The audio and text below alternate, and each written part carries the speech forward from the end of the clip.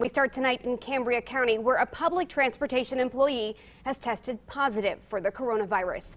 Our Sean Rapp joins us now live with the latest. Sean, tell us, what is CamTran saying about this employee? Amanda, while that employee tested positive yesterday, CamTran says they are doing everything they can to keep their 147 workers safe.